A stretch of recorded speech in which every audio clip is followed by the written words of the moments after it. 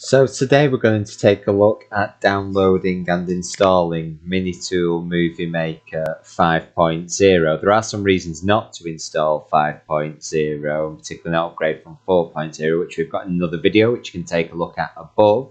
But if you do want to download it, if you search MiniTool Movie Maker in Google, the website you're looking for is moviemaker.minitool.com.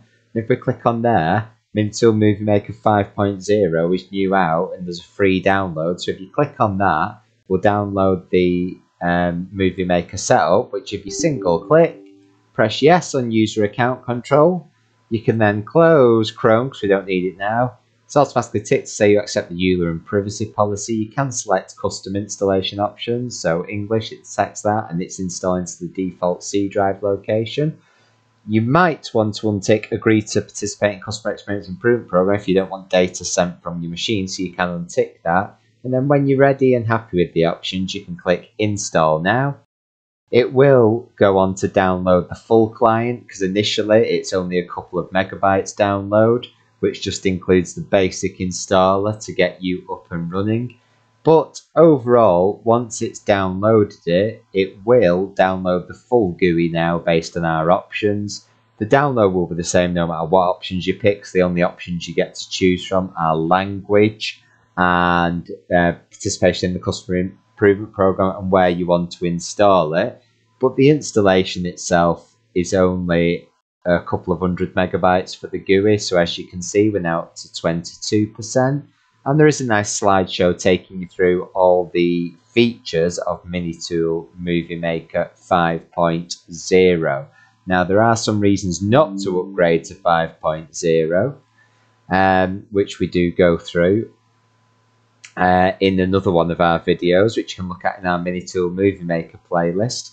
But you are more than welcome, obviously, to download it. In terms of new features, we've had a look around it. There isn't an awful lot new between this and 4.0. There's things like new elements which are in here, but ultimately those new elements don't actually aren't exclusive to 5.0. If you click no on the upgrade from 4.0, you will have access to those new elements in 4.0 as well. So the installation, the majority of the installation process will actually be the download on a reasonably fast internet connection. This should take less than a few minutes. We're down to the last 20 odd seconds now.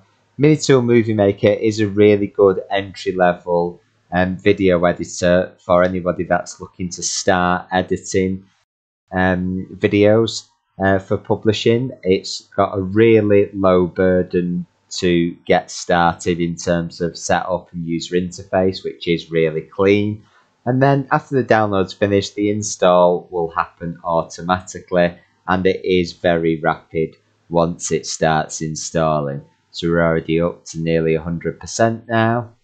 And once that finishes, it will open up the website to encourage you to upgrade, which you can close. And then you simply click Start Now and MiniTool Movie Maker will open up, the splash screen starts, and then you will end up onto the main screen where you can start a new project. Hope that helps. Don't forget to like the video and stick around for some more MiniTool Movie Maker videos.